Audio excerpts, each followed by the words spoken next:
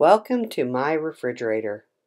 This is Megan Martins Hayworth, your host for Art Fridge Art History. Today we're going to be talking about the painting American Gothic by Grant Wood. Hello and welcome to Art Fridge Art History.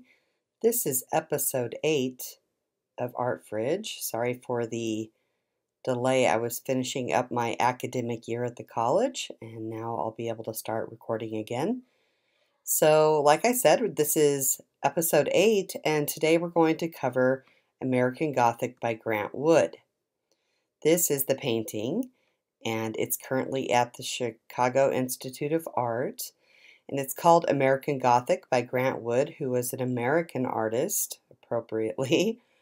And this was an oil painting on what's called beaver board panel. It was a type of paneling they used in construction sometimes.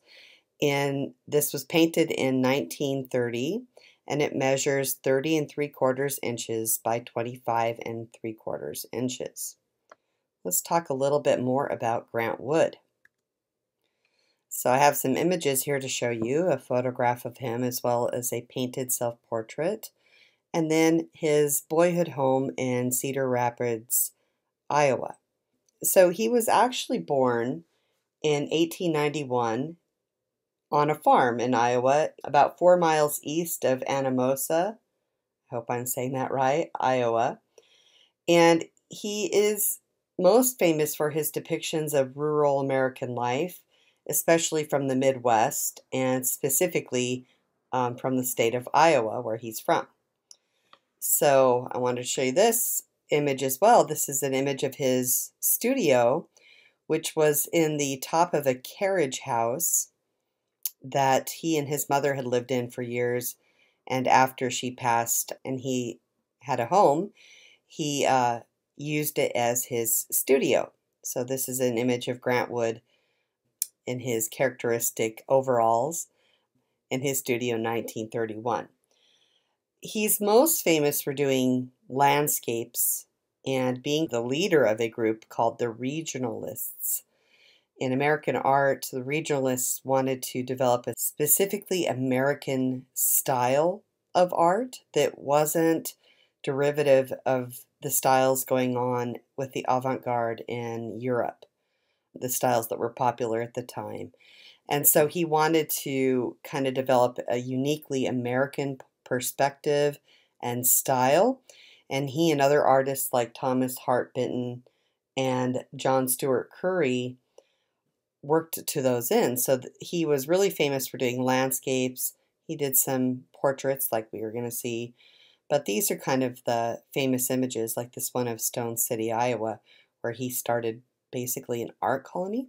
But he does highly stylized paintings. Like if you look at this one, you can see a heavy repetition of pattern and kind of puffy, round-looking trees. And there's definitely a stylization that we see with Wood's work.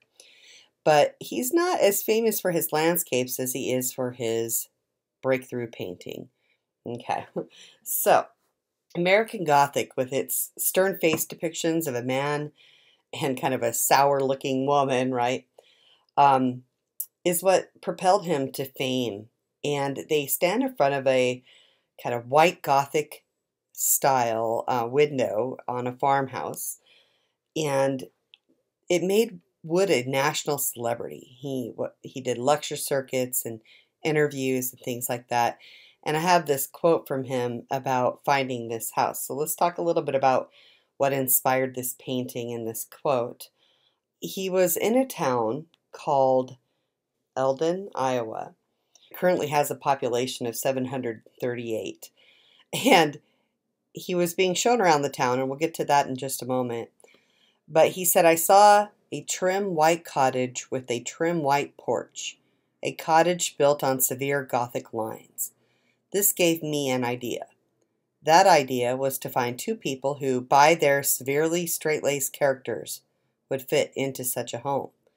And so let's talk a little bit about this house. So here's the state of Iowa we can see here. And that red pinpoint shows that it's kind of in southeastern Iowa, south of Des Moines and Cedar Rapids, where he lived. And he had come to Eldon, and the little map there below shows where the American Gothic house is. And he was being driven around in August 1930 by an artist friend who'd grown up there. He was in town because he was invited to attend an art show. And it was during this tour of the town with his friend that he saw this little white house with this large Gothic window in the top of it. And he said, stop.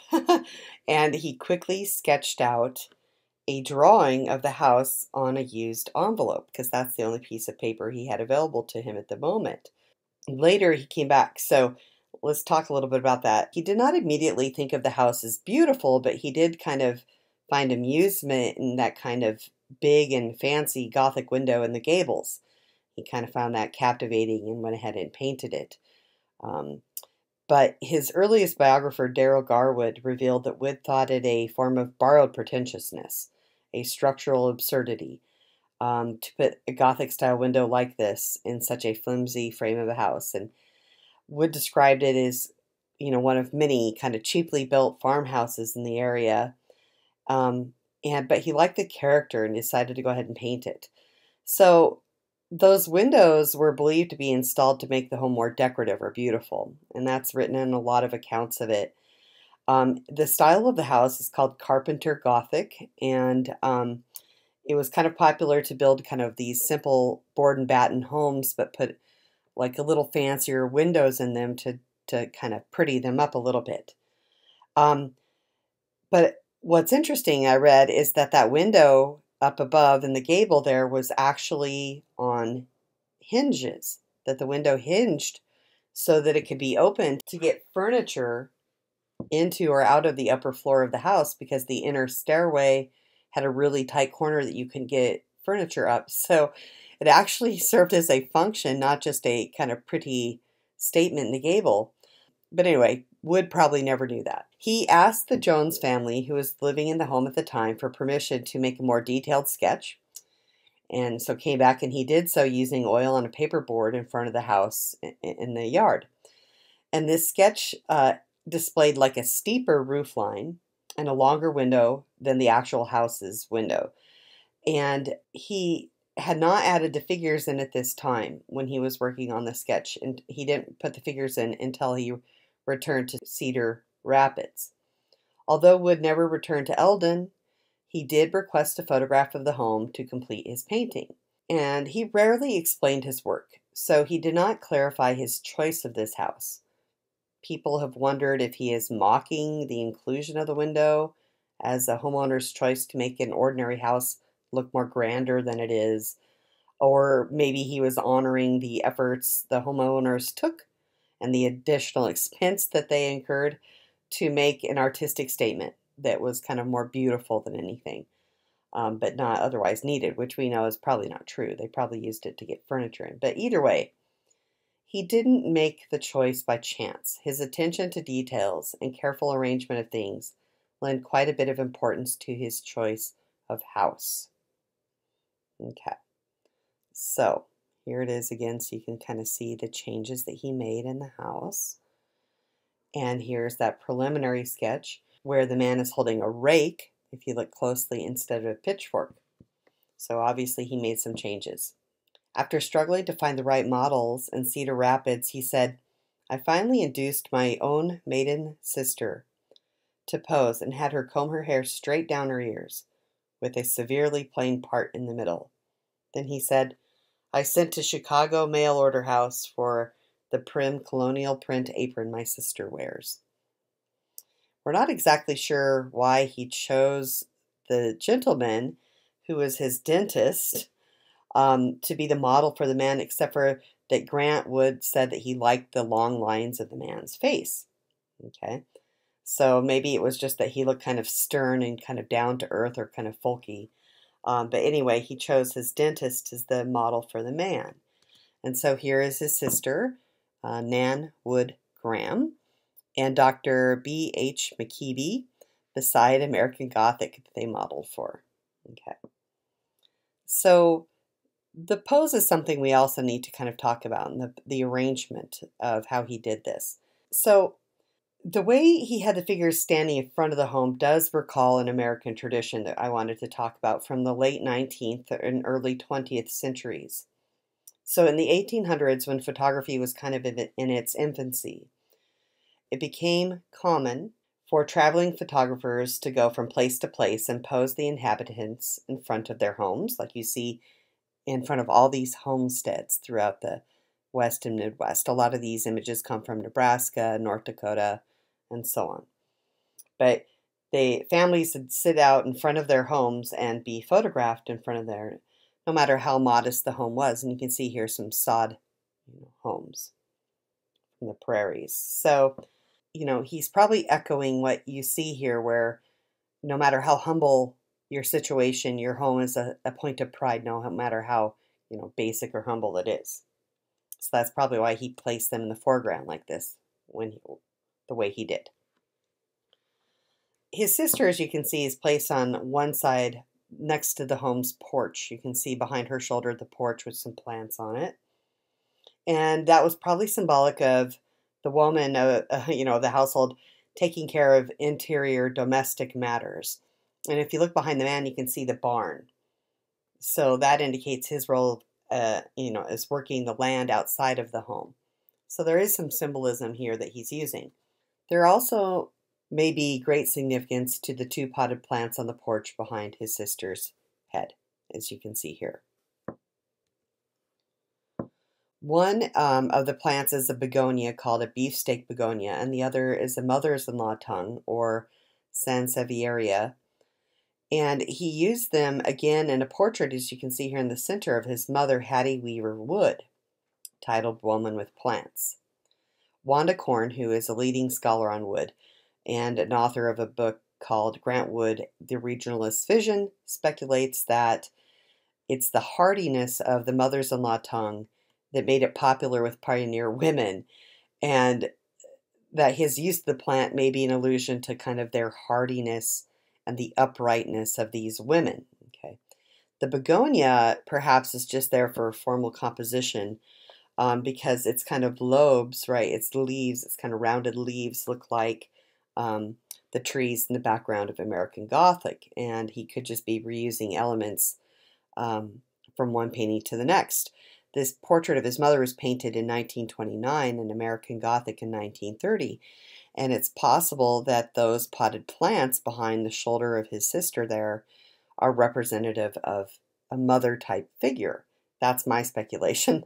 That's not really anything I read from the art historians that I read, but more me thinking about how if he's using those same two plants exactly, and there's a question about who this woman is to this man, then it could be that those plants are representative of a mother.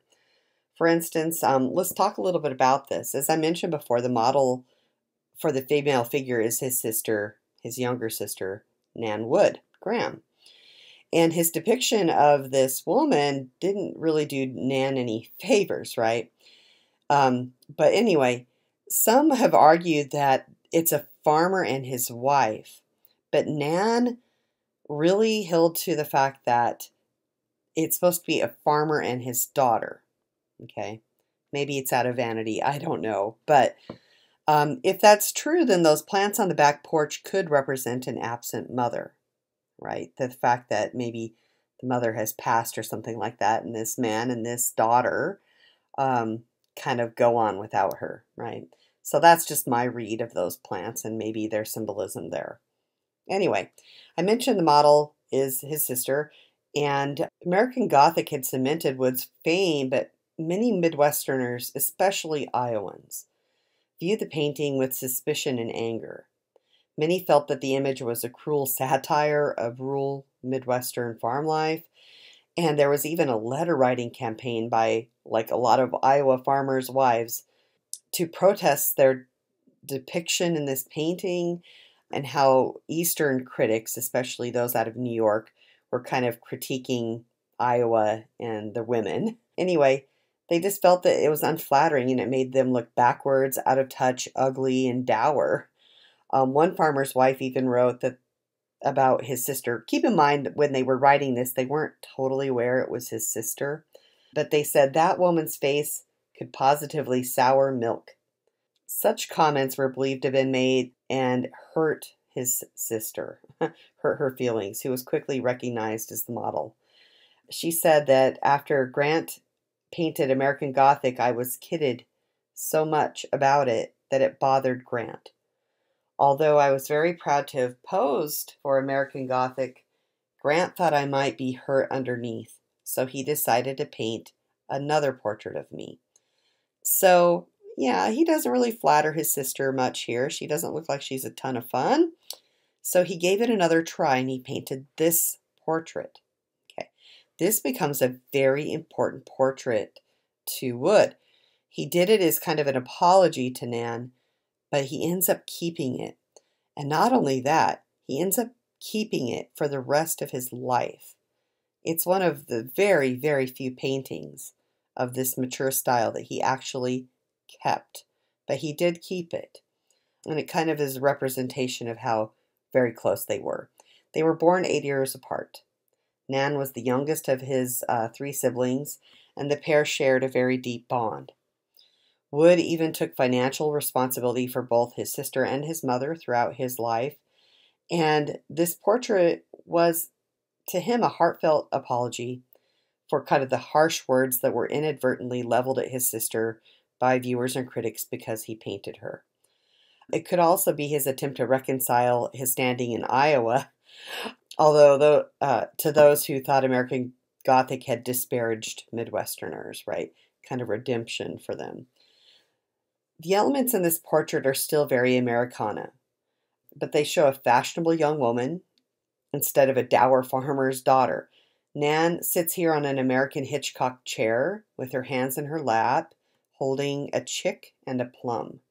She's kind of facing leftwards, but she's looking at the viewer with kind of a half smile on her face, earning her the nickname America's Mona Lisa, which kind of stuck with her the rest of her life.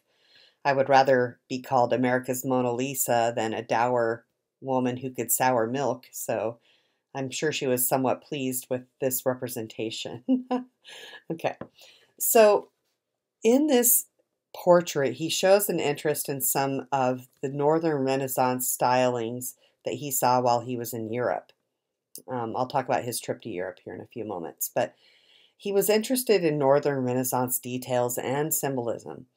And so when we look at those meticulous details that we see throughout any of his paintings, especially in this one, that chick and the plum that Nan is holding, it doesn't appear to be just formal, like riffing off of the yellows in her hair, and the chick, and the plum reflecting kind of the wallpaper, or wall behind. Instead, they are probably symbolic, okay? There is some thoughts here that the plum in her hands could, traditionally, the plum has been associated with femininity, and the chick, kind of this vulnerable little tender thing, could be a representation of how he feels, towards his younger sister, that kind of warmth that he feels, or that care that he feels for her. We are not sure, but definitely there is some importance there. He also depicts her with this really trendy, what's called marcelled hairstyle, this kind of waves that you see, wearing a contemporary polka-dotted blouse that he designed expressly for this portrait, which I found really interesting. The ribbons that you see tied at her shoulders, especially the shoulder closest to the viewer, are important. If you look at it, it looks like a bat. And I think it was kind of a little joke. An inside joke for his sister. She said he called her an old bat. Maybe she kind of had that kind of old lady attitude. I don't know. But he called her an old bat, and so it's probably a little insider joke that her shoulder tie looks like a bat. Okay. Anyway, after Wood's death in 1942, Nan gained possession of his remaining artworks, including Portrait of Nan. Like I said, he kept it with him, and she would inherit it. But apparently she didn't find it very flattering. I find that really interesting. It's much more flattering than American Gothic. I read somewhere that she actually had people paint over his painting. It's the quote I read said she had one of Grant's people give her a facelift. And another artist ended up adding lipstick trimmed down her nose and gave her a nose job and smoothed out the skin on her neck and upper arms. Fortunately, this painting has been restored. In 2018, when the Whitney Museum of American Art had an exhibition of his work in New York City, the painting was conserved by Simon Parks, who is a famous conservator, and he removed the overpainting of Nan's face, including the nose and all that stuff. He removed all that and brought it back to its original form. Thank goodness, right? Another thing that I wanted to point out in Portrait of Nan is this little detail of that metal curtain pull, kind of holding back the curtain. Okay. So this has to do with the fact that it is June and we are currently celebrating Pride. And it's a clue to his homosexuality that was very thoroughly hidden during his lifetime from the general public. But I wanted to talk about him for Pride. So in this portrait of Nan, you see that brass fixture, right? And the painting's background, you can look closely and see the Star of David. There's a Star of David type of design. And that references a time when Wood went to Munich, Germany in 1928 with the rise of the Nazis. He went there to work on a stained glass window commission with some experts, and he traveled around Germany looking at art. But while he was there, he saw Nazi anti-Semitism and assaults on openly gay people. And Wood never forgot that and the horrors he saw. Although Wood wasn't Jewish, he was gay, and the memory of Nazi aggression against Jews and homosexuals clearly affected him and made its way covertly into his work. I don't think anybody at the time that would have seen this would have probably understood what that meant, right? So he kind of had to hide it, but it was there. Wood's closest friends knew he was gay, and after his mother died, he kind of panicked about being outed because he no longer had the excuse of being a bachelor because he was taking care of an elderly mother, right? And so he ended up in a disastrous and very short-lived marriage with an actress, and his friends called it a mistake from the beginning. Unfortunately for him, he, during that time, fell in love with her son and would lavish gifts on him, but his love for this young man was unrequited. Then, near the end of his life, he fell in love with and lived with the writer and assistant, his personal assistant or secretary, Park Renard. But apparently their relationship was unrequited as well, although Renard stayed with him until he died from pancreatic cancer in the hospital.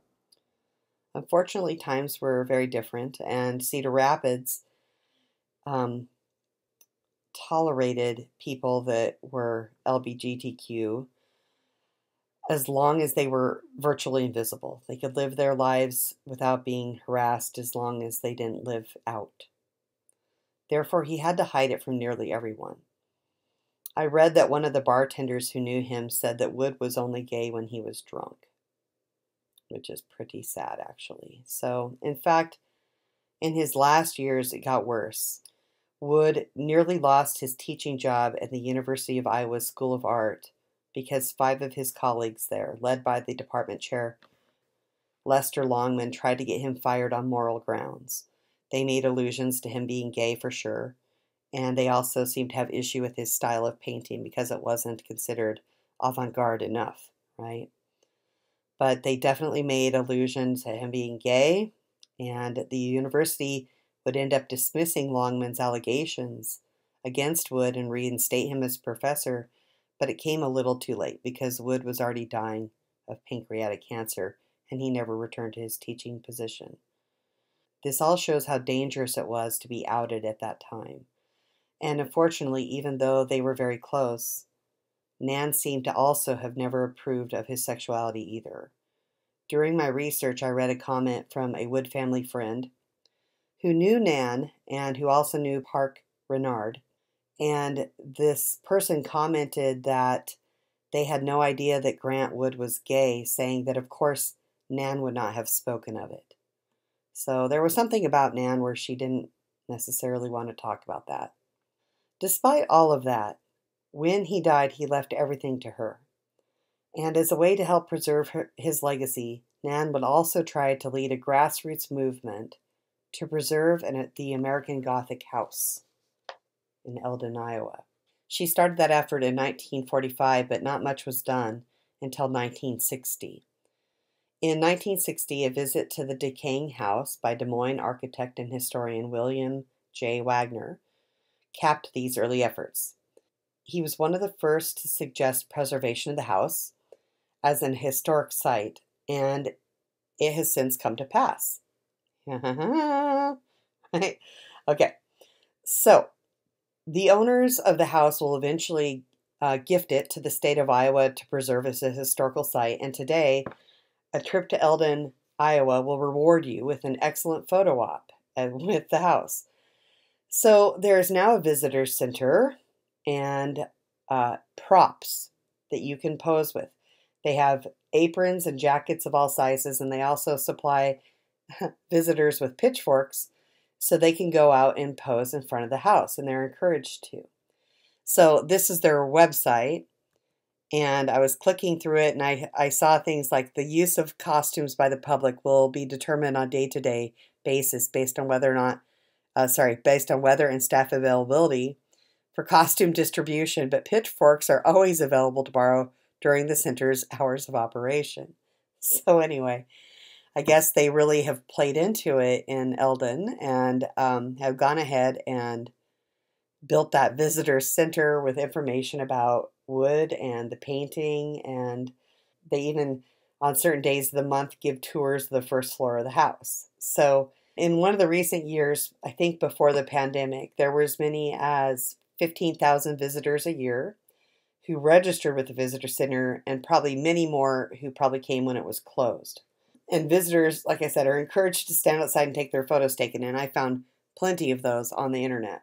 The American Gothic House Center, which you see here, the visitor center, was completed in 2007 and contains exhibits about the community, the painting, Grant Wood, and all those.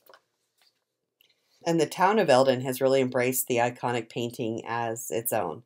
In fact, each June, the city of Eldon holds its Gothic Day Festival, a celebration of the painting and rural life in Eldon in the 1930s. And so they have like several days of events and fun, as you can see there, like many small town Americans do.